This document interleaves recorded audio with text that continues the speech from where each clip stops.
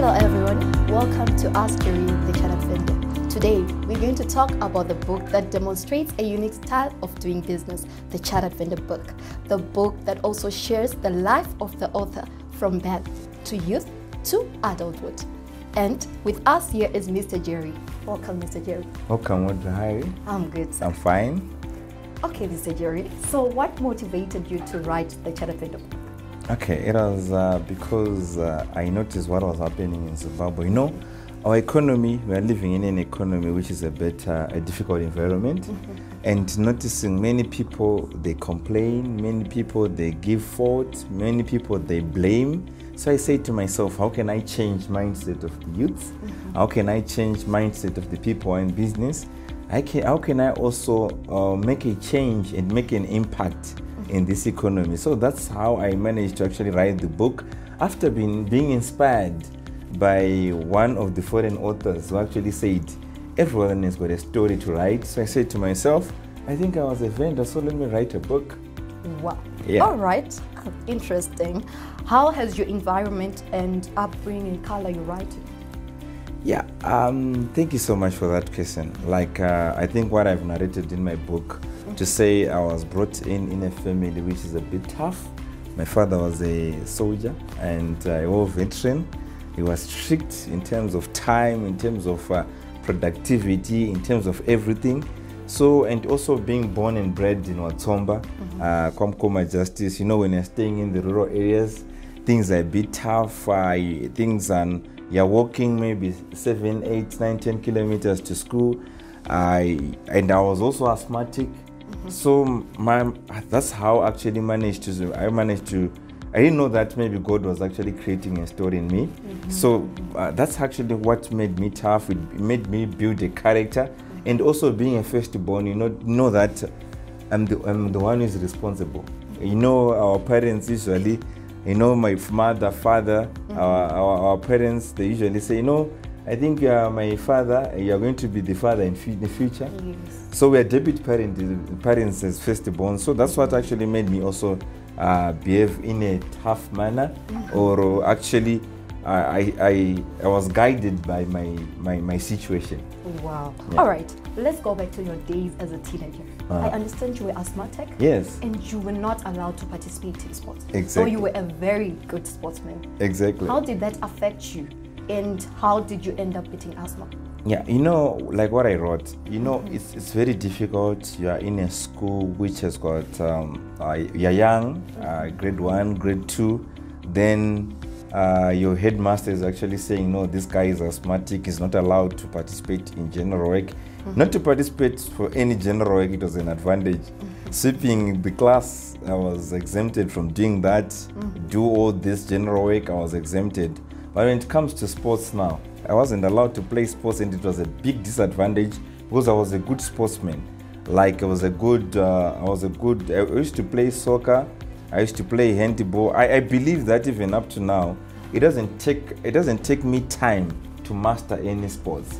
Like when I even joined golf, within a few days, I would actually master how to play that sports. So I can say I think naturally I'm a born sportsman. So it affected my self-confidence. You know, you're meeting these other young people.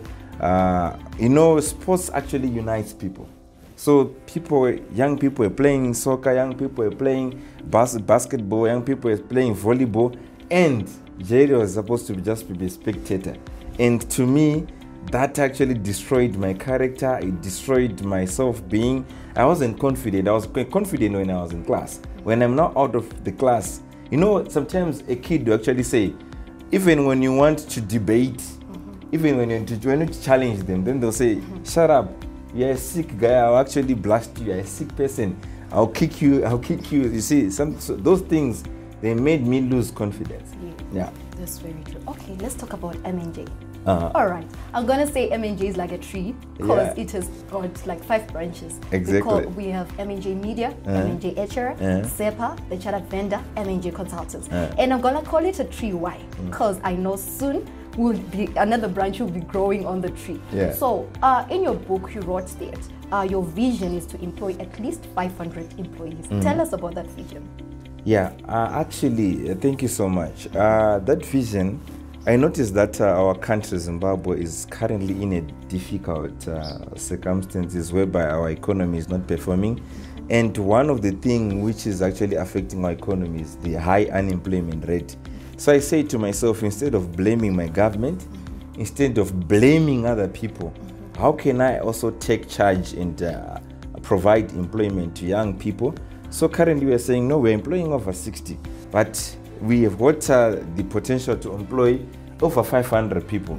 So yeah, that's how it actually drives me to say, no, I think we need to provide employment to people. And to me, money doesn't satisfy me, but giving other young person an opportunity to actually build their career, it satisfies me more. So providing employment to me is actually bigger than earning millions of dollars.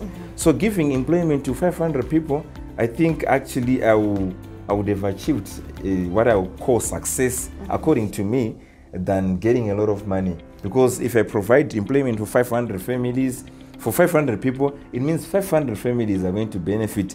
Probably we are saying even over 2,000 people are also going to benefit.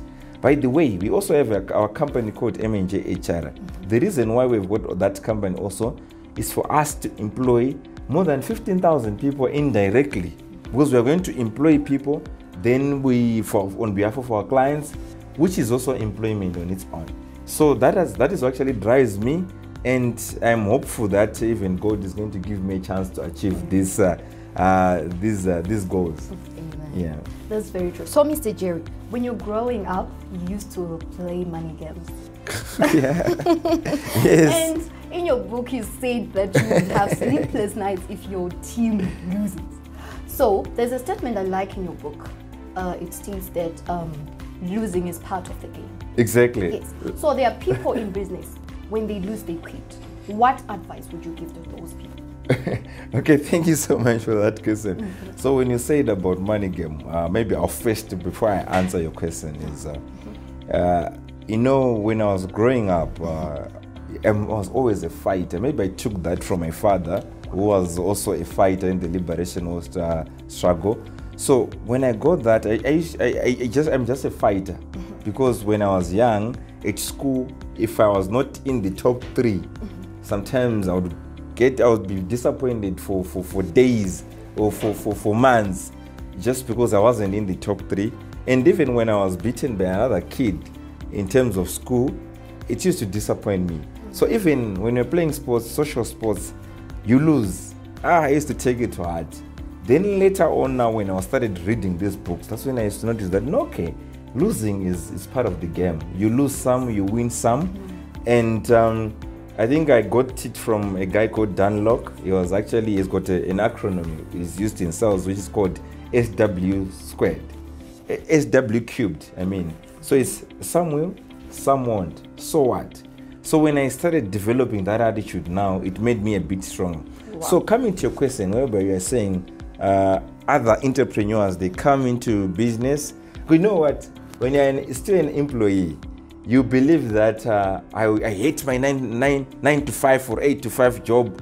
I need my own company, because people, they think that when you're an entrepreneur, you're going to have a lot of free time. It will be vacation after vacation. But boom, when you start entrepreneurship, you're going to notice that 24/7 you'll be at work. And like most of the people, they think, no, if I start my company today, very soon I'll be driving a GL, very soon I'll be driving a GT6. But boom, you notice that you cannot even afford to buy a Vitz. You notice that you cannot even buy your house, you can't even buy a stand. So that actually gives people too much pressure, because what you are expecting and what is being provided by entrepreneurship is two different goals. Yeah. All right. Thank you so much, guys, for watching. We'll be taking a short break. See you after.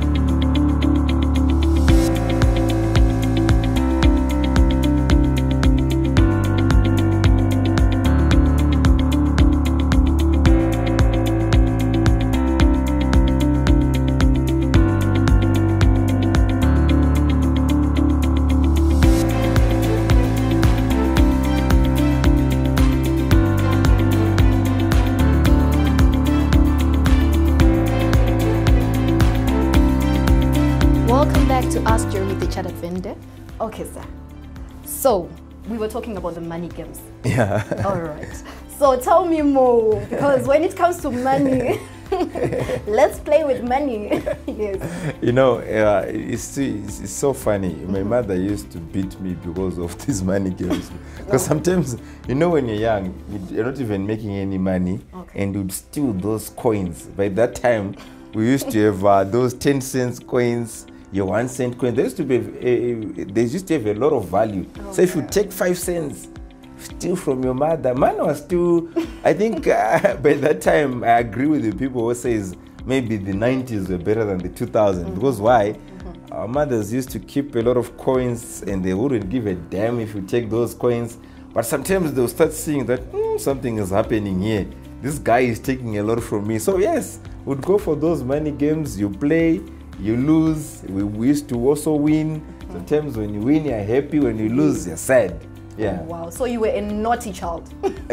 yeah. I was a naughty child. Okay. All right. It's fine. So tell us more about the quitting part. Yeah, the quitting part is what I just want to tell or to advise an entrepreneur who is out there is in entrepreneurship, you need to know, you need to just understand that this thing is tough.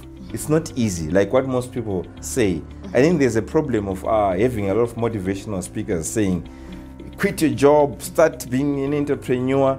I always say to the people who work maybe in other organizations to say, start being an entrepreneur whilst you're still working for someone.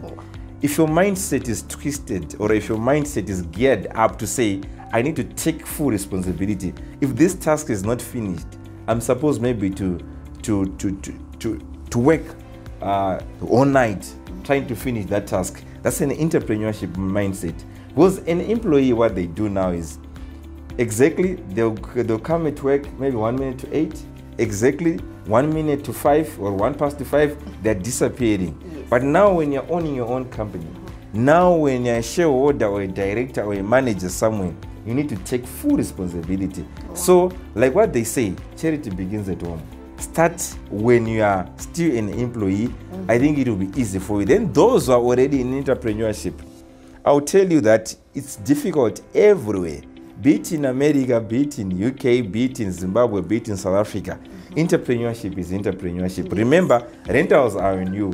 Yeah. Everything which is going to happen, bad or good, it's all on you. So the responsibility is just too big. The more people you have, the bigger the responsibility. The more value your invoice is, also the bigger the responsibility and the bigger the risk is. So what I just want to say to people is every day, whether if you feel like you don't want to go to work, just go there, show up, something good will happen. Wow. Yeah. I hope the viewers are taking notes. Yeah. All right. So let's talk about Ambuya Tendai. Wow. And you were not allowed to bring a girlfriend. Oh, okay. But tell us about the valuable life and business lessons that you were taught by Ambuya Tendai. Okay. Yeah, some of the people maybe, well, I'll first go maybe what Ambuya Tendai actually told me to do. Ambuya Tendai said, no, I couldn't bring a girlfriend at where I was living. I was supposed to water the garden at 2 a.m. and she wouldn't also allow me to get the vegetables for free. And she also taught me that 1900 hours every day we were supposed to pray, have a Bible study, pray. Wow. She also taught me that I must clean a dining, and I was also supposed to clean a toilet. So to an ordinary person, and to me when it was happening to me that time, I thought that maybe this lady is tough. I think maybe she's a bit evil, it's a bit tough to me because I'm just someone who's renting at a premise. But later on now I realized that no, these are valuable lessons. Number one, like if they said she's actually protected me because I was coming from the rural areas. Imagine you're coming into Harare. That's when she said, no, I don't want any girl here because these Harare girls can mislead you. And for sure, let me protect this Watsomba guy. And she was right because she protected me. And for all that time, I was actually at a place, and even afterwards, I learned valuable lessons from her. And also, when we used to water garden 2 a.m., wake up every day, it gave me that kind of, you know, you now have that kind of energy, and when you wake up early, you start your day early. Up to now, I start my day early. I learned that from Ambia Tendai. So it was a lesson on its own when she used to say, no, Iwe Mzukuru, I am, you're the young one. Please water the garden for me. It was tough by then, but I see it as a valuable lesson, which I'm still using up to date. Wow.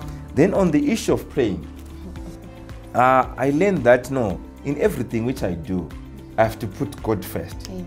And in everything which everyone does, it's not because we are doing it like everything which we did. Writing a book, it becomes viral.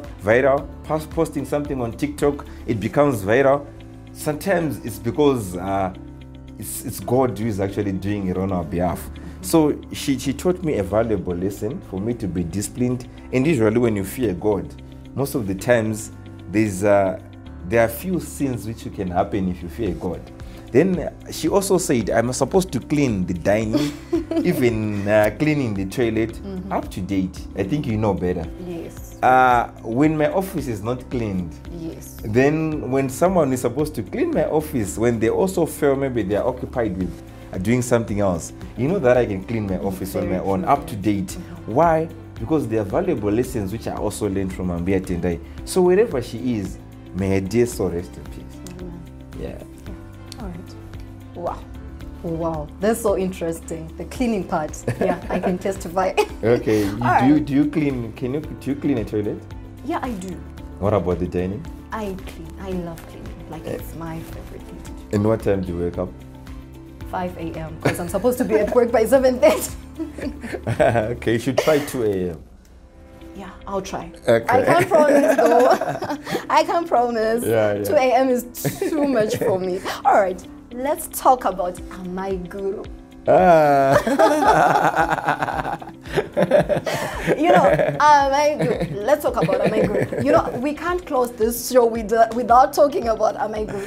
We need to talk about her. Okay. All right. So let me tell you, when I was reading the book, and then I read that part, I was like, I can relate the story to the story of Joseph and Potiphar. Yeah.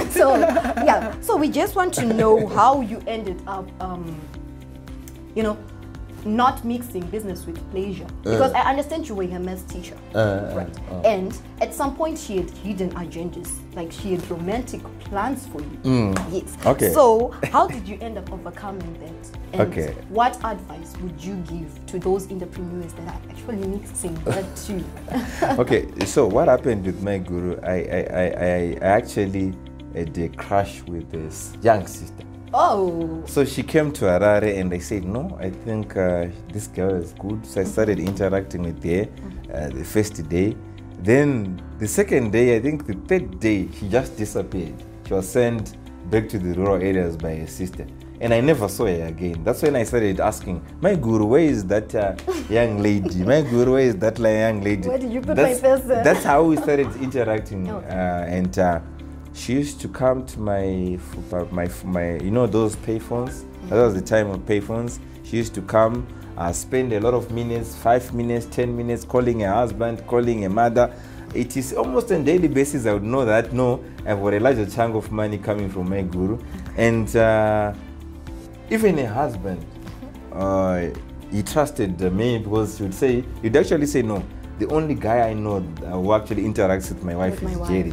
Then she started buying fish for me. She started buying meat for me.